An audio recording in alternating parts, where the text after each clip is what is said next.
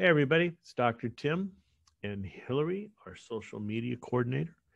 And today in this podcast, we're going to open up the email box, Facebook, and all the other social media and answer questions that we get all the time. How you doing, Hillary?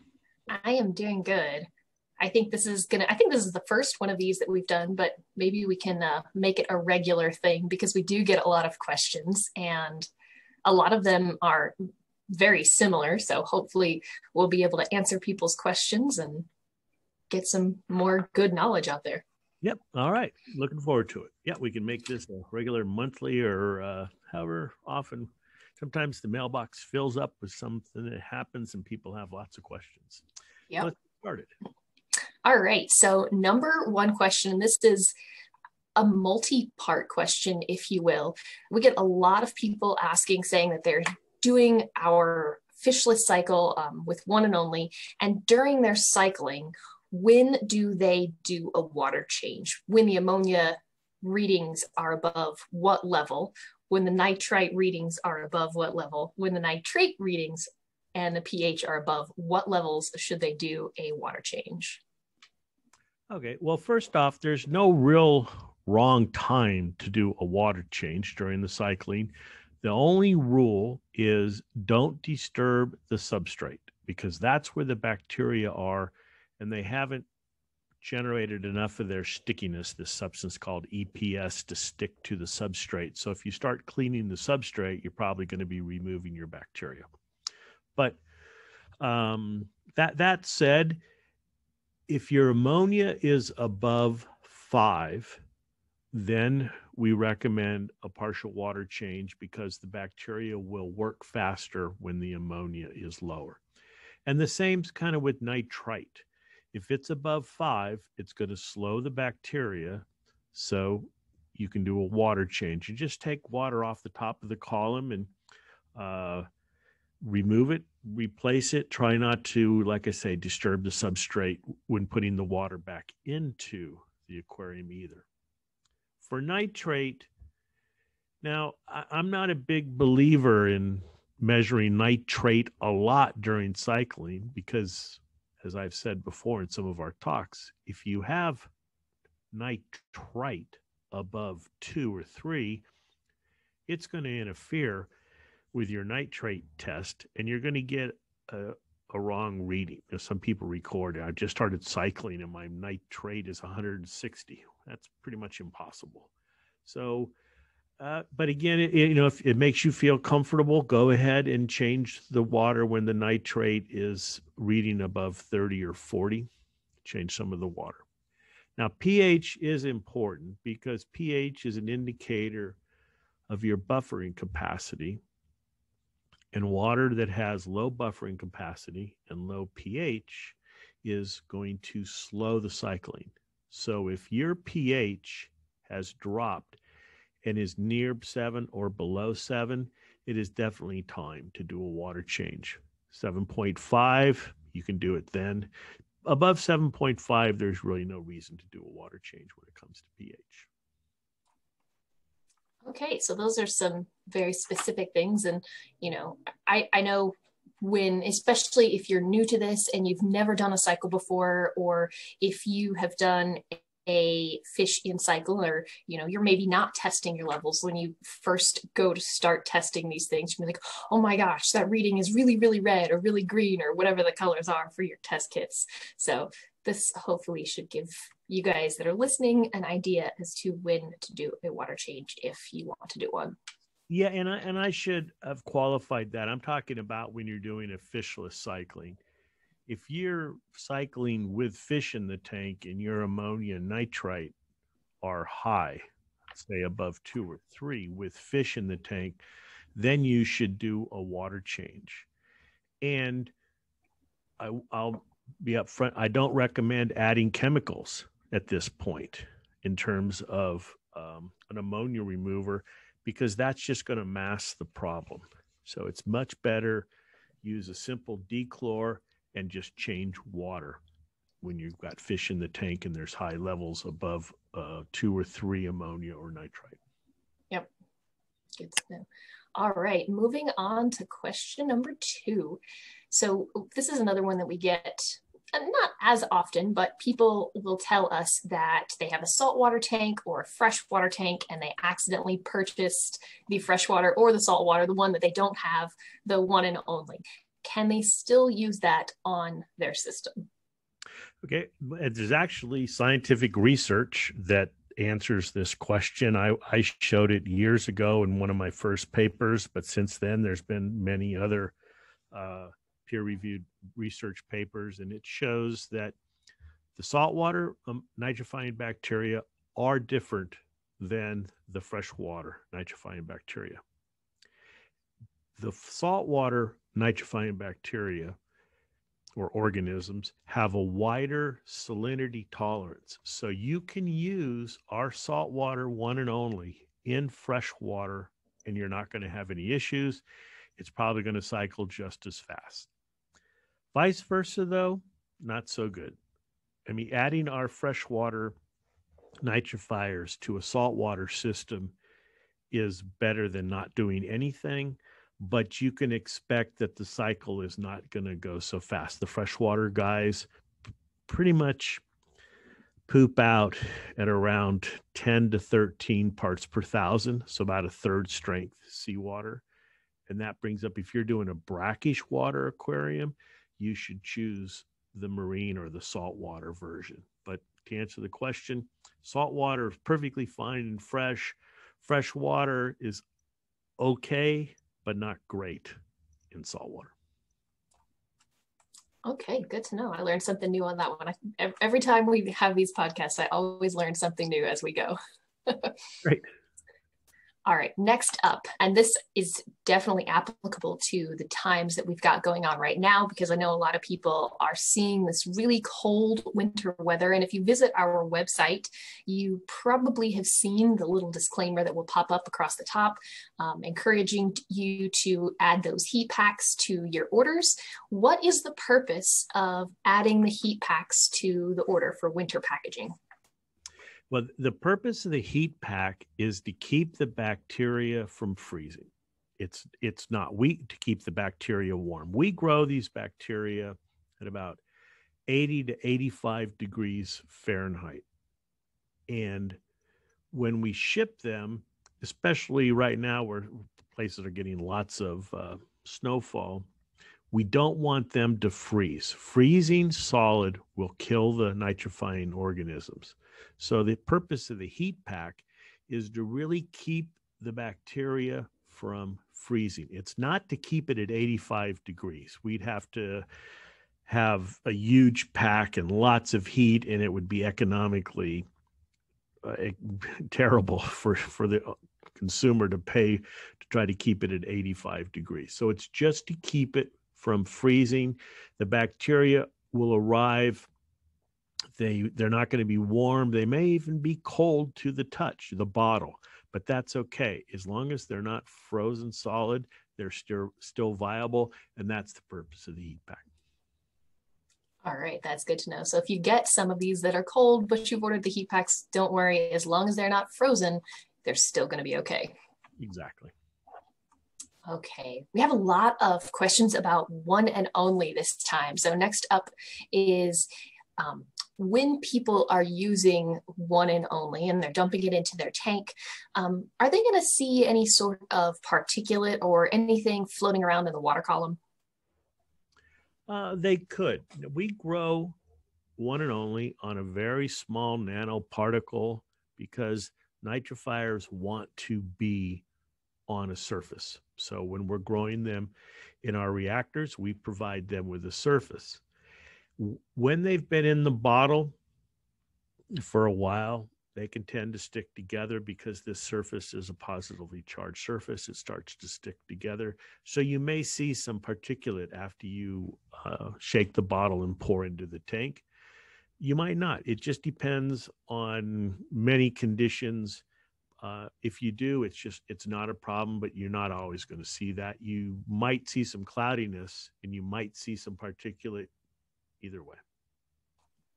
Okay, but so will that settle out over a period of time?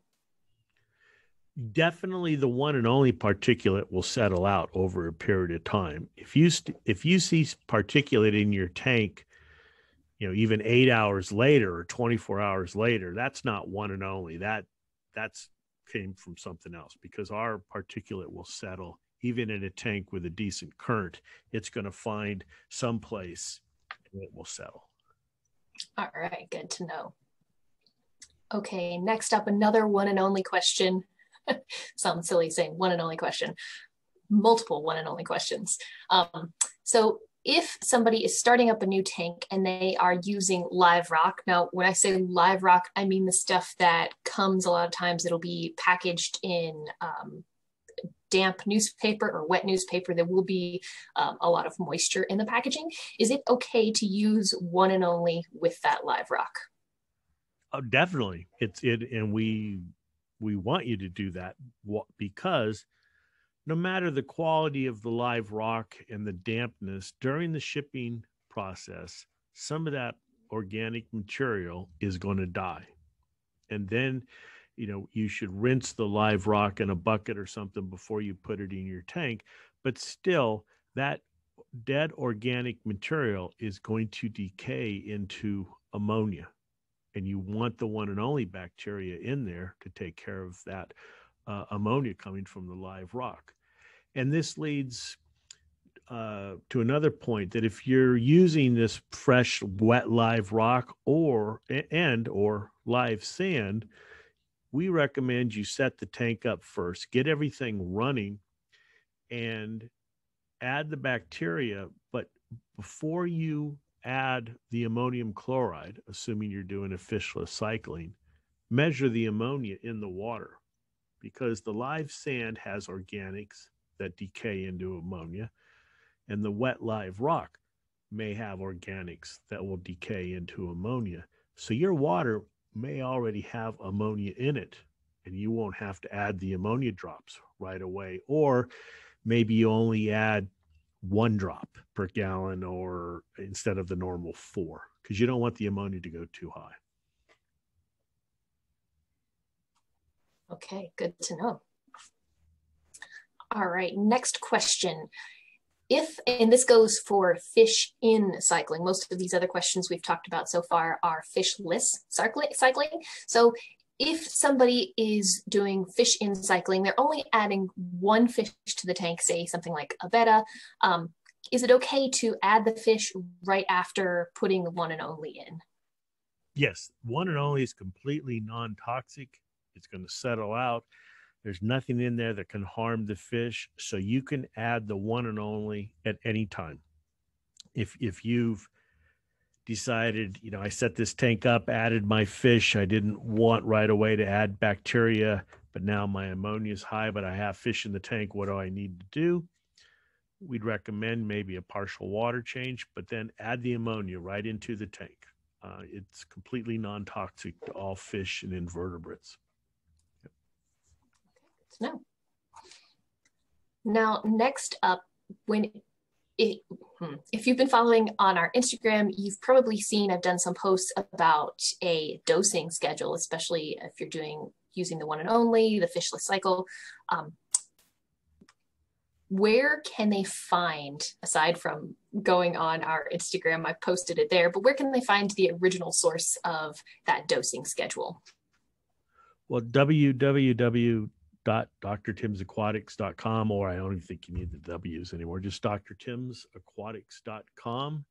And under recipes, you'll find it. You can print it out, and it'll give you a step-by-step, day-by-day. There's schedule, and there's even, when you print it out, there's a day-by-day chart. You can put your numbers in, and you can plot your progress as you go. One thing that people need to recognize about this dosing is that it's a recommendation. When we say dose on day 3 or dose on day 5 or 6 or whatever, you only dose if the ammonia and the nitrite are below a certain level. It doesn't mean just blindly dose on those days. Every tank is different. So we can't guarantee what your water quality is going to be on any day. We have guidelines, and you follow the guidelines, but you need to make your own judgment. You have to have test kits to do a fishless cycling. And if the ammonia or nitrite are high, you skip that dose, just like it says, skip the dose. It's not a problem. The bacteria are not going to starve. We get this all the time. You know, if I don't feed the bacteria daily, they're going to die. No, they're not human. In almost all cases, the ammonia bacteria cycle faster than the nitrite.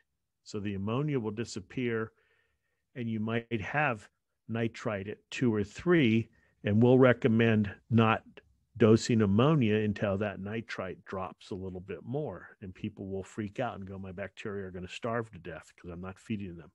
No, they're not. They can go several days, they can go weeks without ammonia. So don't just blindly dose the ammonia every day, and don't blindly just dose because the chart says so. Look at what your water quality is.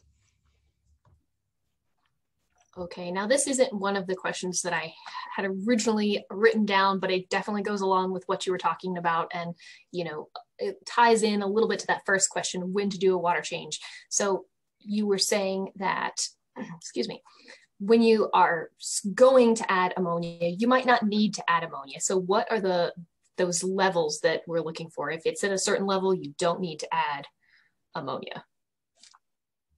Well, if ammonia or nitrite are above 5, definitely, and hear what I said, ammonia or nitrite. If they're above 5, do not add more ammonia until both of them drop. And we like them to be at least below 2. So you measure an ammonia 0 and nitrite is 3. Wait another day. And then the ammonia 0, nitrite's 1, go ahead and dose again. But it's a little bit, it all depends. If you're only setting up a tank, say you mentioned a beta earlier, for 1 beta, our recommendations are to get a tank biological cycle going that's going to have a lot of fish, 10, 20, at least 1 or 2 fish per gallon, which is a rule I hate, but people understand that. If you're going to have 1 beta, that fish is not going to produce a lot of ammonia. So our dosing schedule can be relaxed. Instead of 4 drops per gallon, you can do 1 drop per gallon because you're only going to put in 1 fish. So this guide is a guide. It's not an ironclad rule. You have to kind of use a little bit of common sense of, am I going to have a lot of fish in this tank? Then I want to be adding a lot of ammonia to grow a lot of bacteria. Am I going to have 1 or 2 small fish? I don't need to add so much ammonia.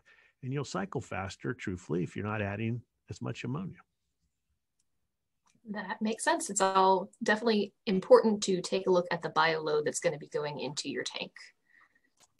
Right. And then some people, they use special soils, or they've got the pH really low, or the water hardness is really low. All that's going to affect the time this takes. And we've talked about this in the past. We have a guide at DrTimsAquatics.com about the top 13 things about cycling, and everyone kind of freaks out that it's complicated, and it's not that. It's new, it's different, but it's not that complicated. Just think about, you're adding a food source, the ammonia, and you don't want it to get too high, and you have to give them some time to cycle and let the test kits guide you. Yep, excellent advice. Okay, next up, and we touched on this a little bit from one of our other questions, but I heard from somebody, they were writing in saying that they had read somewhere that when they use one and only, that it is supposed to cause the tank to be cloudy. How long should they anticipate their tank being cloudy for? Well, first off, your tank may not always be cloudy. And we've got some videos that show, myself pouring it into the tank, but that bacteria is right out of the reactor. and it really hadn't had time to settle into the bottle very much. So it's cloudier than if you get a bottle that's on a store shelf that's a month or two old. There's nothing wrong with that bottle. It's just that the material has settled and it's not going to generate the cloud as fresh material will, but it still has all the bacteria and it's still going to work. Now, how long is it going to stay cloudy? Usually, as I mentioned, 8 to 12 hours, definitely overnight, it should clear up. Yeah. So it shouldn't be more than a day. And in fact, it shouldn't be more than maybe 6 to 8 hours. And then the water should be pretty clear. Okay. Next up, and this is again another one that you've touched on, can I use prime with one and only? Well, yes. Should you? Should you? No. In fact, I'm not sure if you saw this exchange, but this person, well, I think it was Facebook, and they, can I use prime with my fishless cycling? And it's like, okay, your fishless cycling, you're going to be adding ammonia drops, and then you want to add the prime. Yes. Okay, but why do you want to add the ammonia drops if you're just going to neutralize the ammonia with the prime right afterwards? And I can almost picture the wheels turning in this person's mind going, that's true. Why do I want to add ammonia and then add a chemical to remove the ammonia? I don't. So you don't really want to use prime or really even our AquaCleanse product when you're doing a fishless cycling, because it binds up the ammonia and it just prolongs the cycle. Use a simple dechlor. And this is a question we get a lot. I didn't dechlor my water. Well, you have to get rid of the chlorine and the chloramine that's in the water. And almost all water in the United States has chlorine or chloramines in it because that's a disinfectant to keep the bacteria down, to make the water healthy for us to drink. So use our first defense, use a simple dechlor to get rid of the chloramine and chlorine, and then put in the one and only, and don't use prime or AquaCleanse or anything that says ammonia remover on the label during the cycling period. All right, good to know. Okay, this is another one, and I believe a lot of times you can find this information on the bottles and again online, but just in case, how much ammonium chloride do people need to dose? So when we first started, and DrTims is 14, 15 years old, our ammonia was 1 drop per gallon. And that's what we did videos on. And now we have videos out there that have been seen a couple 100,000 times. And it still says 1 drop, because if we remove the video, we remove all those looks, and we want to be up at the top so that people get the right information when they're on Facebook and YouTube looking at fishless cycling. So we changed the formula to make it easier, and it's 4 drops per gallon. But the reality is there is no wrong amount to dose. You can use 1 drop, 2 drop, 3 drops, maximum 4 drops. As I said earlier, if you're only going to have a couple of fish in there, if you're trying to cycle for some small fish, if the load isn't very big, 1 drop per gallon, 2 drops per gallon is fine. We recommend 4 because that will generate a good biomass of bacteria to let you add fish, a good population of fish, especially if you're setting up a saltwater, marine tank, and you're quarantining all your fish at one time. You're going to want to add all those fish together, and you can build up a really good biological cycle using 4 drops per gallon. Okay, good to know. Yeah, just another case of use your best judgment and base it on your individual scenario, what you've got going on in your tank. Right. All right, next up. When I add the ammonia, does the chloride become chlorine, and what do I do? No, it does not. Okay, to generate chlorine takes a lot of energy. So the chloride does not change in to chlorine. You don't have to worry about that. So there's nothing to do about that. Don't worry about it. Okay. And actually, now, one point I want to bring up is our ammonia drops are ammonium chloride, and that has no smell.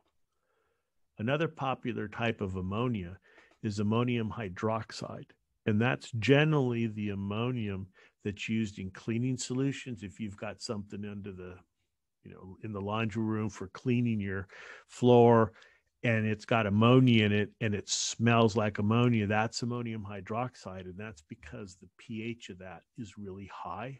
So you can smell the gaseous ammonia. Oh, yes. The ammonium chloride's not going to have a scent. So we actually get people taking the tip off and smelling it and then emailing us going, this is an ammonia, or I have a bad batch because I can't smell it. That's not the case. We use ammonium chloride because it's easier to use. And if you overdose, it's not going to drastically affect your pH. If we were to sell ammonium hydroxide and you overdosed, it would shoot your pH up in the 9, 10s, 11s, even higher, where fish don't live. So don't worry about if you don't have a smell. Believe me, it's ammonium chloride.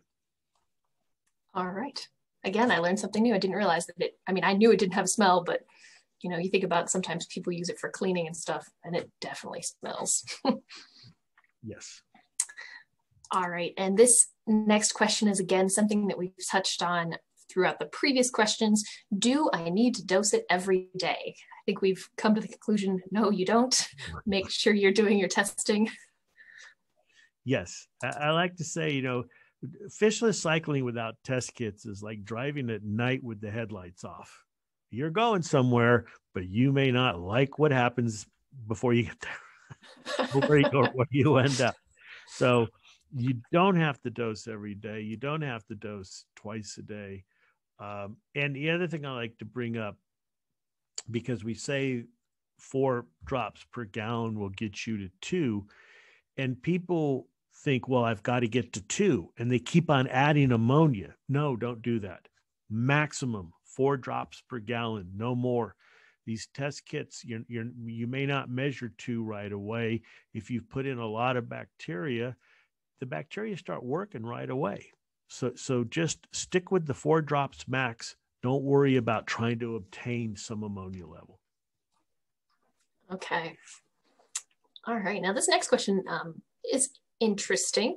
Now, if someone were to purchase our products and they wanted to store them in different containers, are there any issues with that?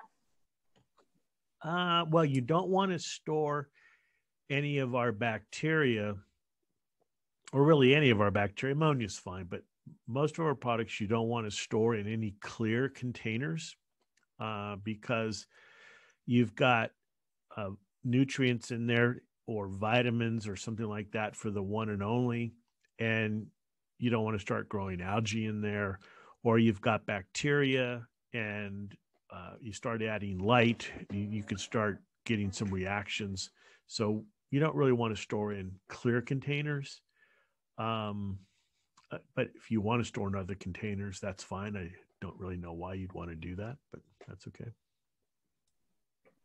All right, good to know. Plus, and this is something I thought of when I saw that question, is hopefully the other containers are clean, but they might not be 100% safe. You don't want anything getting in there that might react or interact negatively.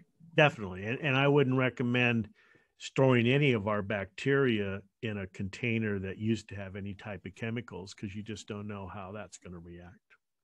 Yep. All right, here's another one.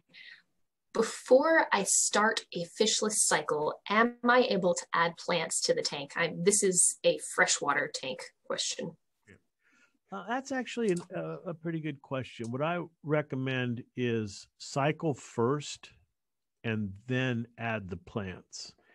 And the reason I say that is because once you start talking about plants, there's a bunch of lots of different plants. And if you're doing Anubias, which are, tough plants, the ammonia is not going to harm them. But if you're doing some of the other plants that are really thin-leaved or a little bit more delicate, the higher levels of ammonia could harm them. So it's just better to cycle the tank and then start planting.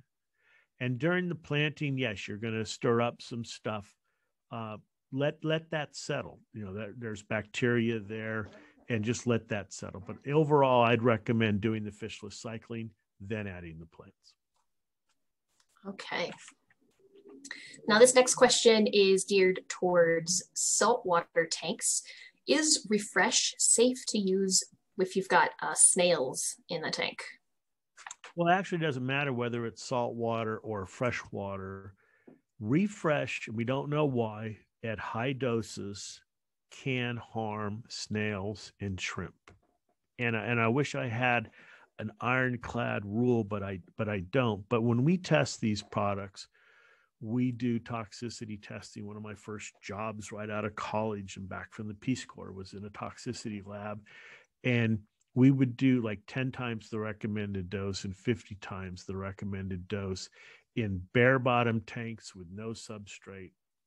And doing this testing with Refresh, we did see some mortality in shrimp and snails. So we put that warning in there because let's face it, folks, how many of you are really measuring out what you put in your tank? I know you're out there. You're not measuring. Okay. You just pour this.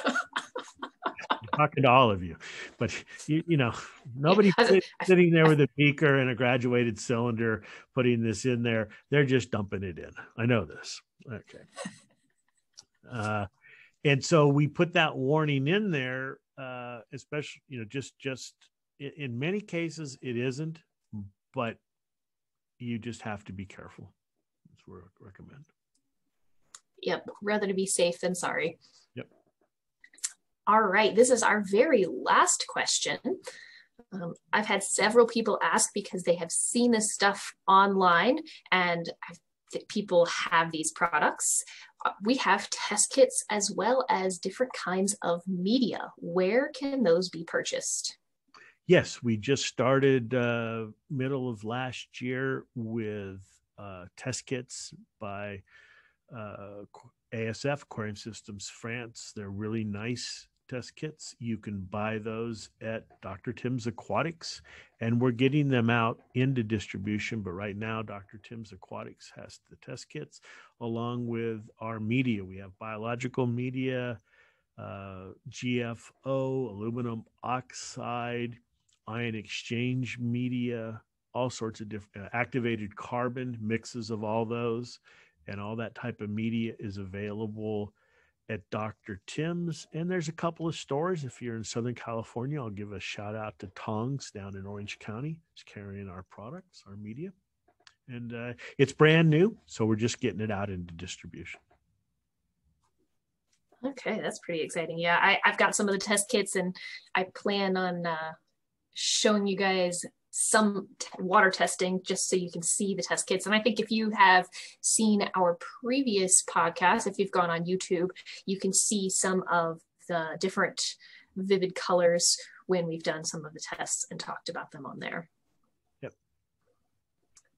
All right. Well, that is all I've got. Now, before we go, I do have a shout out that I want to give. I've got to double check the name real quick. So give me just a second. While she's checking that out, the main thing when you're doing, like today, a lot of the questions were on one and only and fishless cycling. The best thing to do is just step back. Don't panic. Just step back and go, you know what? I can wait till tomorrow. I don't have to add the ammonia. I don't have to do that water change. As long as the tank's not leaking, just relax. You can contact us at info@DrTims. Check out the videos that we've put up, the podcast. Everything's going to be fine. You don't have to start over, drain the tank. If people say this is complicated, let's make it uncomplicated. And the first thing to make things uncomplicated is to relax. Yes, and enjoy that, because that's really why we're all in this. Right. Just enjoy, and we'll get you through this. All right, I found my super fan shout out.